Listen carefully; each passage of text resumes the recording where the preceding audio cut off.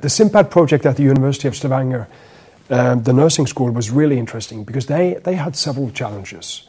They had a challenge with lower scores on their national exams.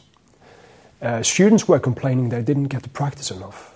Altogether, it was a combined challenge they had, and they hadn't done too much on simulation before. So it was a unique opportunity to try to integrate simulation in the curriculum and see if that could help with some of their challenges. We wanted our students to be better at clinical skills, but we also have a problem for them. They need a lot of training, and we are not that big of a staff group.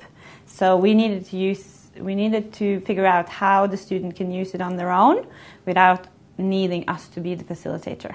The couple of months before the exam, they're loaning the SimPad, and then they practice over and over again all the skills. When the nursing college first saw SimPad, like with all small gadgets, they liked the SimPad itself. What they didn't understand and realize was how to use this in multiple settings. So like most people, they started out with using it with a mannequin, to control a mannequin. Now, as they moved on, they realized they already had done simulation previously with role-playing, and they did a sort of a hybrid solution where they took the SimPad into the role-play and used it with standardized patients. What they hadn't done before was to standardize the delivery.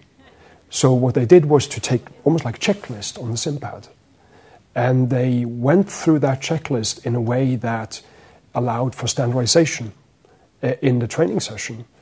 And suddenly they found themselves in a position where students couldn't use the SimPad. It wasn't an instructor anymore or a teacher. A student could actually use it with two other students, which is probably one of the really unique features of this implementation. The students, I think they find it more fun to practice. I think it's easier for them to go here and practice now when they actually know that they're getting the right feedback. They know that they are rehearsing what they need to rehearsing. They get more confident because through the SimPad, we can actually signalize to the student that this is what we want you to learn. The notion of training to perfection is really important for several reasons. The obvious one is you need to be able to perform a particular skill. The other one is it has to do with self-efficacy. There is a lot of theory supporting the idea that who you think you are and what you think you can do really affects what you're able to do. So being able to train yourself and grow your self-confidence will have an impact on how you perform out in a practical life. It improves their confidence because now they can do it whenever they want, and they can do it in their own terms. They can do it alone if they wanna. Some of the students are actually just loaning the SimPad and just going through it, seeing all the questions and rehearsing, and some of them are testing each other.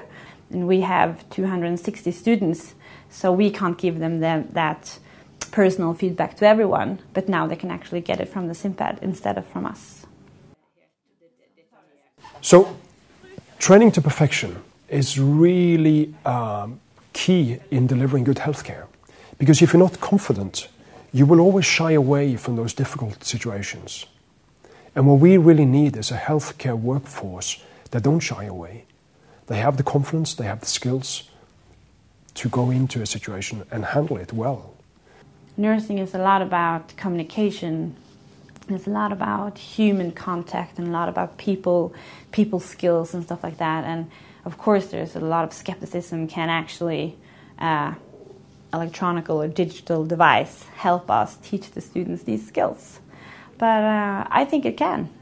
So what happens at this nursing school is actually building that confidence level and growing them as persons and allowing them to train to the level where they feel their confidence, not when a teacher says this is good enough, because that's really not a good measure. The good measure is really when a student says, now I understand this, I get it, I can do it, and I'm confident. So now I can move on. That's always, from a learning perspective, much, much stronger than a teacher saying, now it's fine. So the students now gives feedback that what they actually learning is quite transferable when they come out to practice. But now, when they're doing their practical placements, they actually said that this learning experience has been quite useful for them. Simulation was never meant to be a career path. It's meant to be inside the regular sort of way you run your institution, your teaching. And if we couldn't deliver that, we'll see that you need specially trained people to do this. You don't do that anymore. With these new solutions, everyone can get involved. And it depends on how you use it as well. So the product can be great and it can be like all you need, and if you don't use it correctly, or maybe just the student don't figure it out or they don't like it or stuff, they won't use it. But once you have the scenarios and they are well integrated into the national curriculum, if there's such a thing, you have the core components.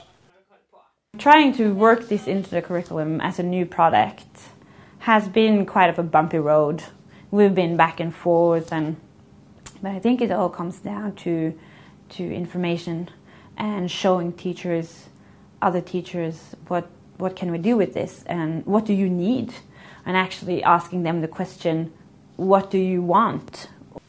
Imagine you were a nursing school and you wanted to get into simulation at this point. If this is really well designed, you can leave it to the students. So the learnings for other faculty and other institutions who want to get involved in this is really, there's not that high a threshold anymore, like it used to be. If you do it well beforehand, design it well, students can now run on their own. And the old bottlenecks of having an operator, having a very highly trained facilitator, is not there anymore. The student demands new ways of learning because they are used to getting feedback and getting all the knowledge fast, and I think because what we put on the SimPad, it's no different than what we're teaching them or telling them when I'm there, but now they're getting it in a different way. So as such, the University of Stavanger and the nursing school is a really, really good example. They were not high flyers. They didn't know everything about simulation. On the contrary, but they moved from what they had, and I think the model can now be replicated to a certain extent. There a little bit of tailoring, every different place, but that's how it needs to be.